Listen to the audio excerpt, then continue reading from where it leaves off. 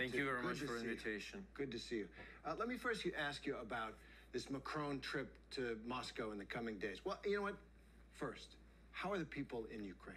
This miserable campaign of bombing of infrastructure, civilian infrastructure, plunging the country into the dark and the cold as winter sets in. How's morale? How are people handling this? The situation is extremely difficult. It's like a real humanitarian catastrophe. I'm sitting here in your studio. My wife and two of my kids are in Odessa without no electricity and sometimes was without water. You can imagine how millions of Ukrainians in what situation they are.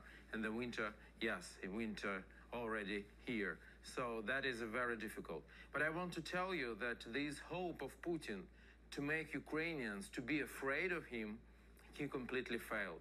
People are furious, absolutely.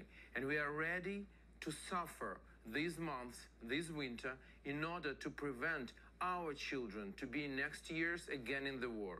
We want to finish this war. We want to liberate our country. That's what we want. And we are prepared to suffer if it will be needed. Fortunately, it is needed, but we need to finish this war victoriously.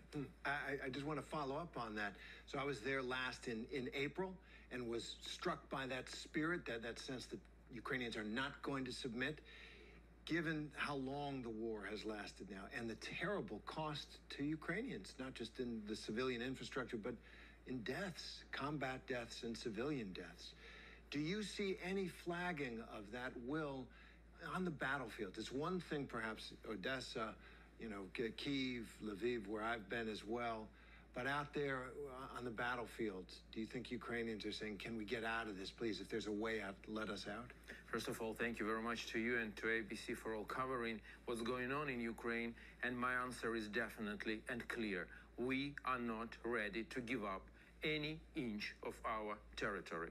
We are ready to fight for our independence and our life as long as we will need, and also for our values, because it's about our general values. If one country can invade like this another country and take what they want, what the world is where we live in, it can't go this way. So this is our common war, and this will be our common victory together with the United States. And we are very thankful for all support we are receiving. It's vital for us in our fight. But it's, once again, it's a common fight. It's the fight for the whole free world. And we are absolutely going to win this war.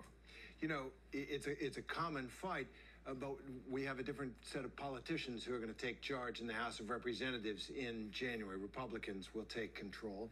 There are a lot of Republicans who have said, look, it's enough. We're giving enough money to Ukraine. Some of them say not another dollar, right? A, is that why you're here?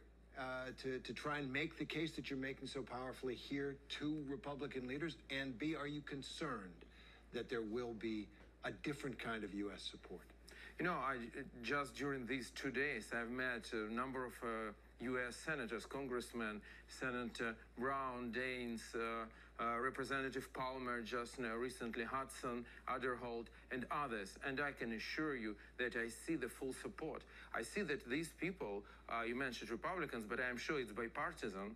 They understand that this is extremely, even from the pragmatic point of view, this is extremely effective investment of the United States, because investing a little bit more than 3% of U.S. military budget to Ukrainian army defeated Russia and destroyed at least 50% of Russian military capacity. And Russia is the second biggest rival for the United States after China. So before February 24, there were 3 superpowers in the planet.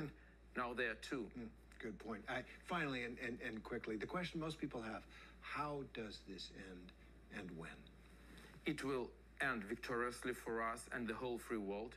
When? It depends from the support we will receive. More weaponry we will receive now, the quicker everything will finish, it will be better for the whole world. So that's why I'm here, that's why I address American congressmen, senators, officials, and that's why I address to American people. Please, keep support us, and we will finish our job, and the free world would win. Oleksiy, thank you very much for being with us, and good luck to you and to your people. Thank you very much.